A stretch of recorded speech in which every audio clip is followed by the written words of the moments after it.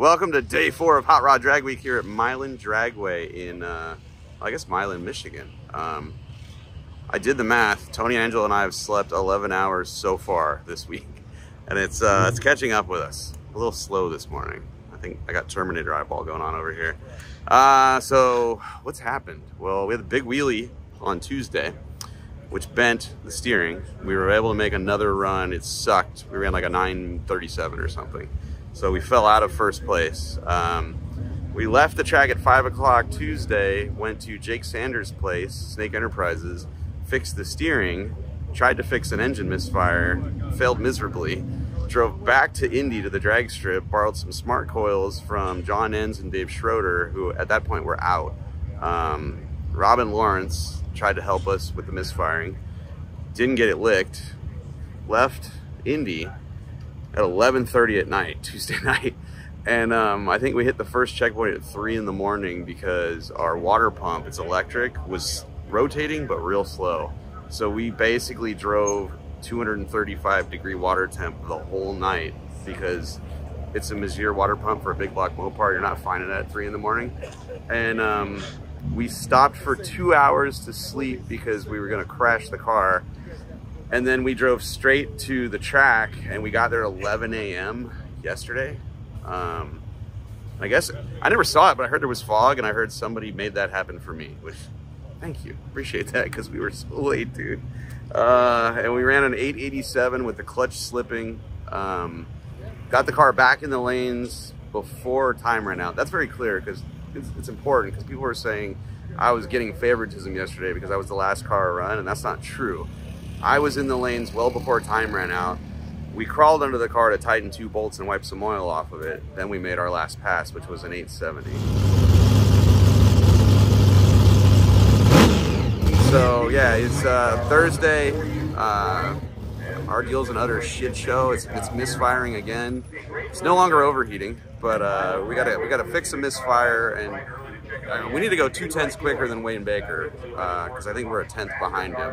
And as you guys know, it's the 4th day. The further you go, the harder it is to lower your average. You got to run a bigger number. And we have not gone 2 tenths quicker would be an 850. I run an 850 in 5 years in this car, so it's an uphill battle. But I'm excited to try it, you know. We'll have good weather. It's a great track and a lot of cool people here, so let's go.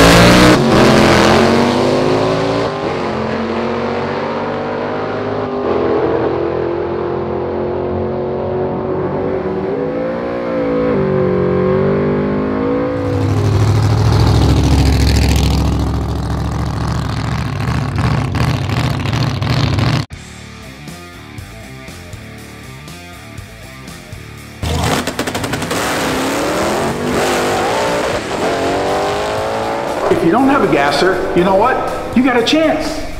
The giveaway gasser. Big block 427 with a blower on it. Get over the website, every dollar you spend gets you an entry for it. Hey, if you go buy the magazine, that gets you entries for it. If you subscribe to the magazine, you get a shitload of entries for it.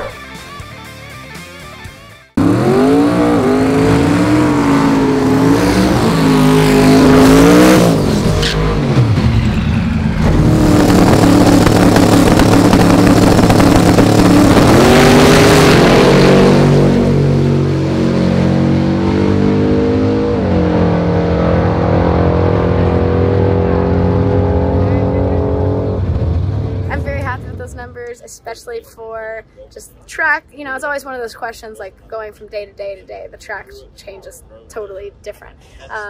So we kind of just made a estimated guess. We ran when it was still a little bit foggy, so you know, we just didn't really know what to expect, but car was happy. Made some changes in the tune that are just, we're trying to like creep up on it. You know, we're trying not to like just swing for the fences and just lay down some kind of crazy number, because I don't have data on that. You know, I don't know what it's going to do. So we're just looking at the data and picking points in it where we're like, oh, that could have a little bit more, that could have a little bit more, and you know, slowly creeping up. So right now, Bryant Goldstone yesterday, I saw that he torched a head bad, which they got it repaired. Very impressive, because that's hard to do with look like the damage that they had. They're not here yet though, and their run yesterday closed our gap by quite a bit. So I mean, they still have a chance, you know, and anything could happen to us. But right now he's still not here at the event, so you know, he's gonna have to roll in and make a pass. So it's pretty cool. We got a pretty good race going on right now between myself, Bryant, and the Boss Nova down there. So it's nice to see that there's a tight race here. So I think that's what they say, that's a drag race. You know, we're not necessarily racing heads up, but we're racing our time. So we're gonna see how it goes, and like I said, I'm gonna try not to think about it too much. We're gonna keep running our race and making our 55 happy and keeping it alive, and that's the goal here, because it's not over till it's over. Les Smith from Kendallville, Indiana. This is my 2011 Camaro that we've built. It's pretty fresh at this point. I bought it as a totaled car out of the salvage yard, actually. The whole front end was ripped off of it when they loaded it on my trailer with a forklift. It's got a now US 12 Speed and Custom build a chassis for me. It's got a Steve Morris twin turbo 540 in it, RPM transmission. Yesterday we went 683 207. They had a really nicely prepped track at 131 yesterday. We struggled at Indy the day before, so it's been a week of ups and downs, I guess, so far. So the car drives on the highway remarkably well. It runs nice and cool. The guys inside don't run nice and cool. It's got to be 130 degrees in there. Quite amazing, you didn't just dip into the sixes there, you like rocketed in there. Yeah, and very similar tune-up setup on Monday at Columbus, and for whatever reason, about 400 feet out, the car turned sideways in the track at Columbus, and then we kind of lost track of where we were, I guess. I don't know, but we tried again, and it was still not great. I think we run I turned a 725 in, I think, like 194 or 5 in, but just struggled a little bit. So hopefully today we can more of what we did yesterday. Car's still brand new. I think yesterday was like pass number 15 or 16 on the car, so there's a whole lot of learning that we need to do with it yet.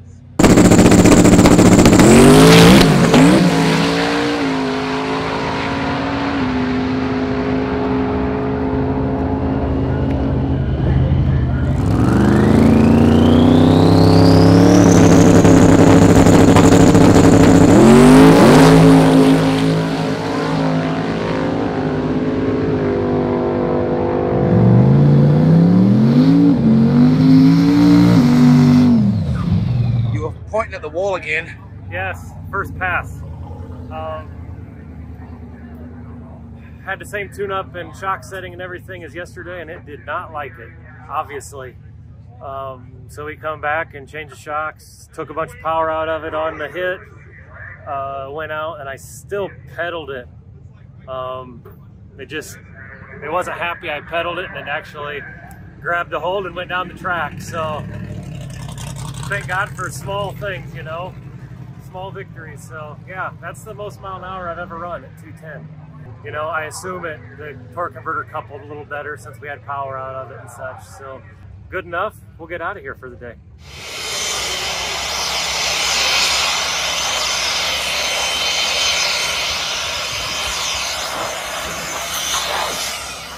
This is just a next level race operation here, Chuck. Well, not only that, but it wasn't as foggy when we got here, but now it's really setting in and still a lot of water on the car, so we definitely don't want to have an issue with dropping moisture on the ground, especially either going down track or backing back up. So making sure it's as dry as possible. We also, yesterday, we dropped a decent amount of sand when we took off, so blowing out all the rockers, the door jams, and you know, a lot of stuff you pick up on the drive. So just trying to make it as good as possible. That's why we brought the little leaf blower. It does that really well.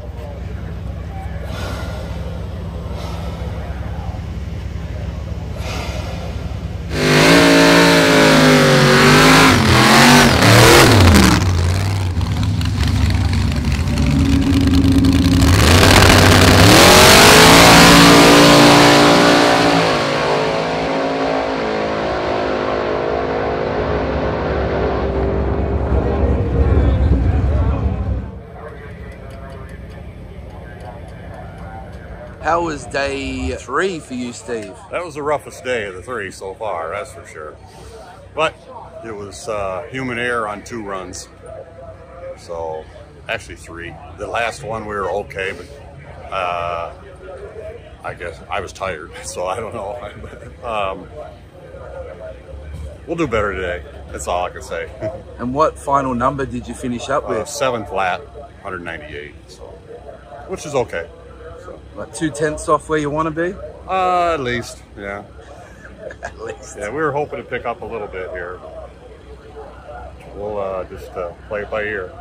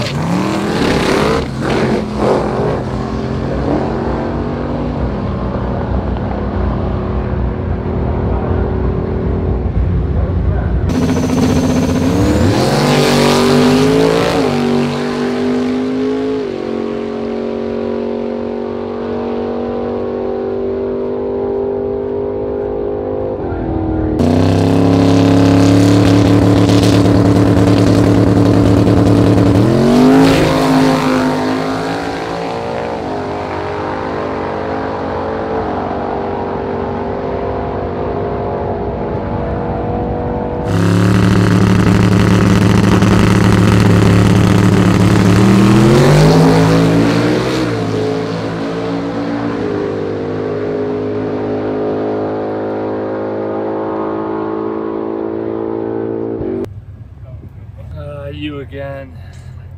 You're my freaking nightmare. Pulling the head off to them boards.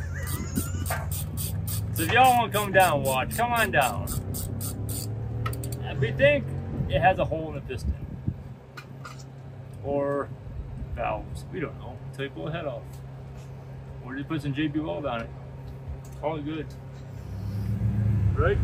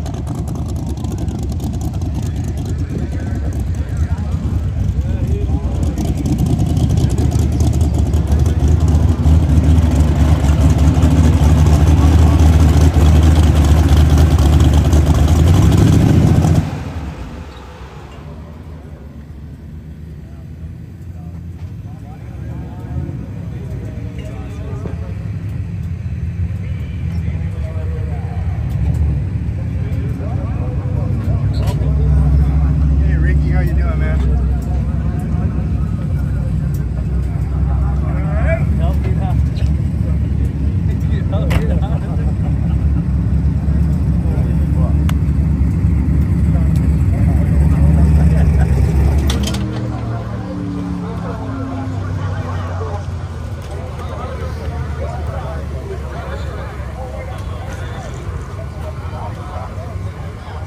I don't know if you saw the pictures of the head, but it burnt, literally burnt a quarter-size hole through the top of the chamber.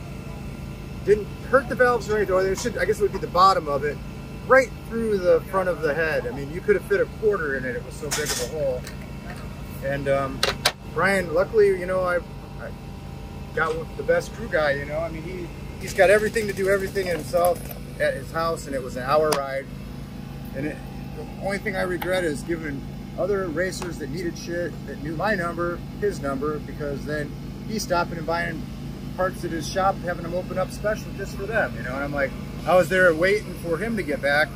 I'm so fucking bored. I cleaned up everything. I put it into street mode. I wiped down the car. You know, I was washing wheels, and I'm like, and I don't think I've wiped down my car in a drag week, and I can't even remember the last time. So yeah, just to stay awake. And then I was like, fuck it, I'm gonna get an hour's sleep. And I got in the passenger seat, kicked back, started watching videos, and I just couldn't fall asleep. So yeah, so here we are. We get this thing done. We're gonna go up and look at the track, and I don't know, Brian wants to, he likes to swing for the fences and just fucking, you know, put the nails right in the coffin of everybody, you know, right away. But I told him, look at it, if you have to get me to the half track. If I can get to half track under full power, it'll run at 680 or so. That'll keep me in the lead. You know, I mean, he knows this track better than anybody because he runs a pro mod here, you know, on their fast nights. So we'll see. That's all we can do is go up and see and hope we can get down on the one pass. I mean, if I rattle the tires, I'm just gonna drive it right back up in the lanes and get another one. So.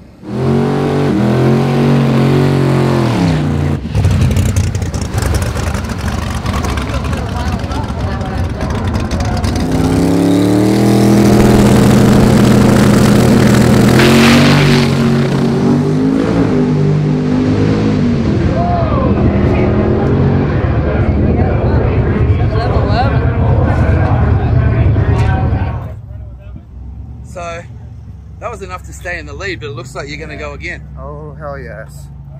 Just gonna point it a little bit right and then send it, because it had the wheels up and I couldn't steer and it took me to the center line. So yeah, we're gonna hit it again. You know, I'm not a quitter. I mean, I could, you know, if you guys want, I could leave it for the drama of tomorrow if you want, or I could just go and like seal the deal right now. So we're gonna give it one more seal the deal try, you know.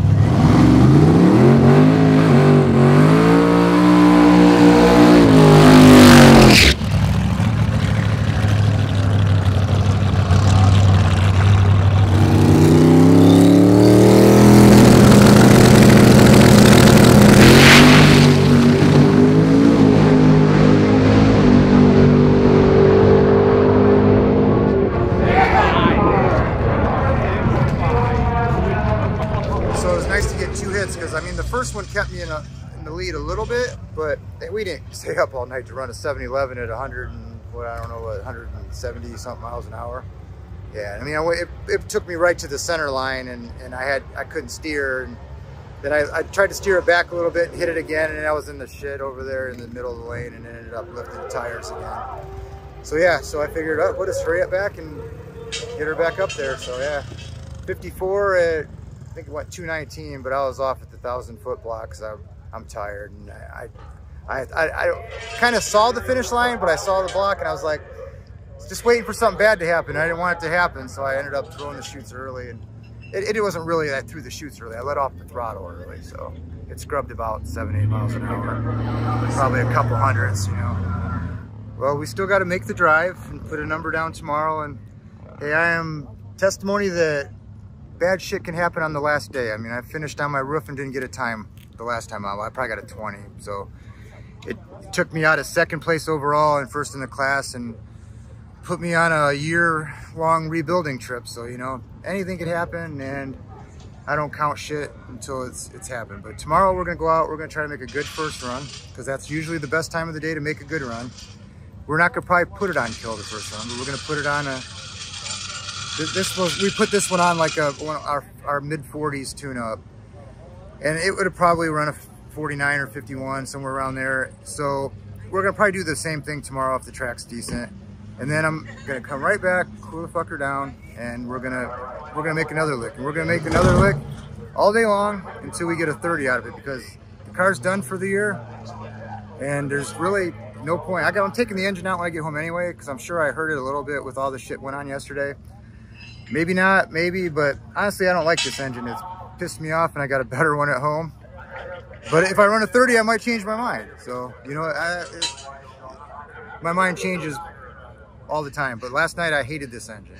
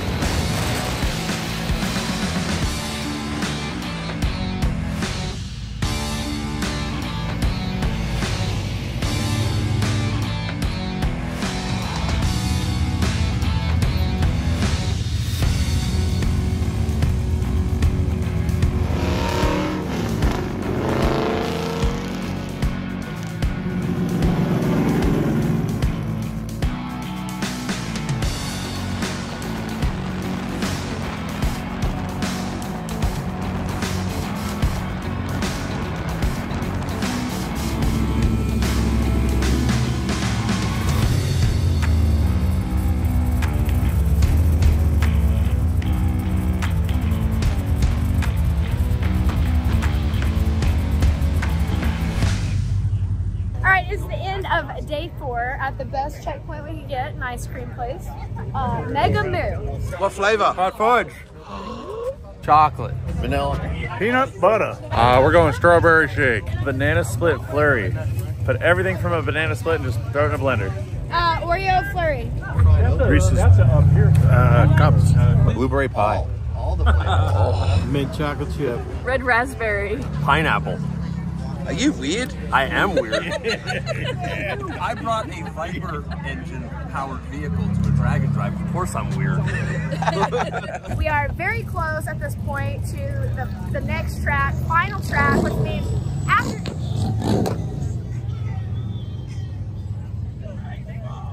Is that good? All right, that's gonna get cut.